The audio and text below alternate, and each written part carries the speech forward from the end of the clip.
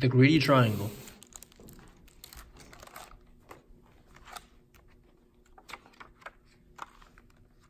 by Marilyn Burns.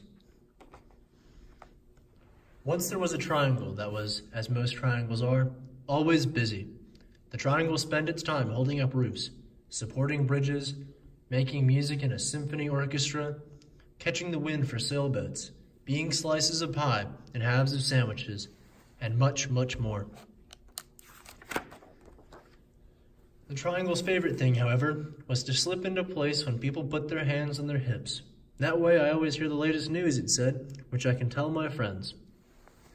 The triangle's friends liked hearing the news. One day, the triangle began to feel dissatisfied. I'm tired of doing the same old things, it grumbled. There must be more to life. So the triangle went to see the local shapeshifter. How may I help you? The shapeshifter asked the triangle.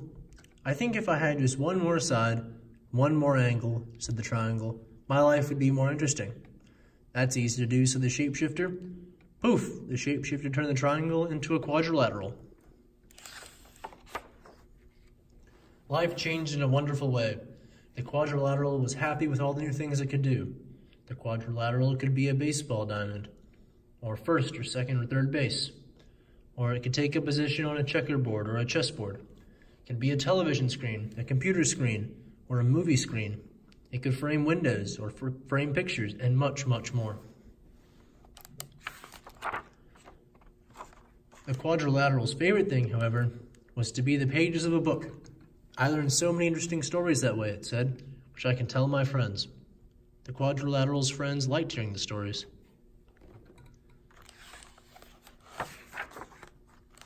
But one day, the quadrilateral began to feel dissatisfied. I'm tired of doing the same old things, it grumbled. There must be more to life. So the quadrilateral went back to the shapeshifter. How may I help you now? The shapeshifter asked the quadrilateral. I think if I had just one more side and one more angle, said the quadrilateral, my life would be more interesting. That's easy to do, said the shapeshifter. Poof, the shapeshifter turned the quadrilateral into a pentagon. Life changed in a wonderful way. The pentagon was happy with all the new things it could do. On a baseball diamond, the pentagon could be home plate, or it could be a section on a soccer ball, or appear inside whenever someone drew a 5-pointed star.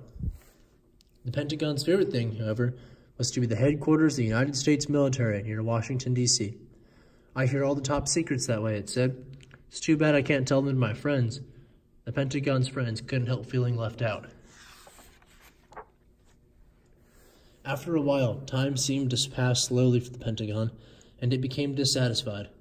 I'm tired of doing all the same old things, it grumbled. There must be more to life. So the Pentagon went back to the shapeshifter. So you're here again, the shapeshifter said to the Pentagon. Now what would you like? I think if I just had one more side, one more angle, said the Pentagon, my life would be more interesting. That's easy to do, said the shapeshifter. Poof, the shapeshifter turned the Pentagon into a hexagon. Life changed in a wonderful way. The hexagon was happy with all the new things it could do. The hexagon fit in as a floor tile at a house and patios, as fancy cracker parties and picnics. It worked as the socket of certain points and the prongs of certain wrenches. The hexagon's favorite thing, however, was to be a cell in a beehive. I love watching the bees as they buzz in and out, it said. The hexagon spent so much time in the beehive, it was too busy to talk to its friends. The friends missed the hexagon and couldn't help feeling ignored. And again, the shape became restless, dissatisfied, and unhappy with its life. Again and again, it returned to the shapeshifter for more sides and more angles. The shapeshifter agreed to turn it into a new shape, after another. A heptagon, an octagon, a nonagon, a decagon, and on and on. Finally, the shape had many sides and many, many, many angles. The sides were too small that it had trouble keeping its balance. Its friends couldn't tell which side was on and began avoiding the shape. One day, when the shape was going down a hill, it began to roll. Faster and faster it went, screeching around corners, crashing into fences and trees, colliding with bicycles and terrifying walkers. At last, the shape came to a stop. It felt tired and dizzy, and lonely and sad. Enough, thought the shape. I don't know which side is up. I can't keep my balance. My friends don't want me around. The shape could no longer remember why it had been so unhappy as a triangle. Very carefully, it made its way back to the shapeshifter. Aren't you happy yet? Shapeshifter asked. I want to be a triangle again, said the shape. I'm not surprised, said the shapeshifter.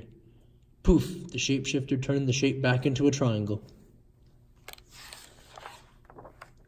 The triangle was delighted to have its old shape back again, and kept itself very busy.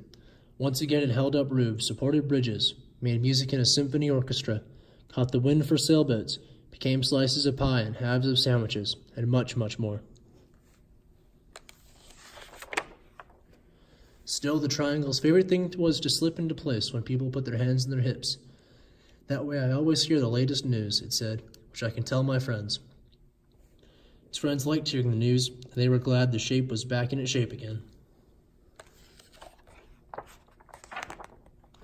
The end.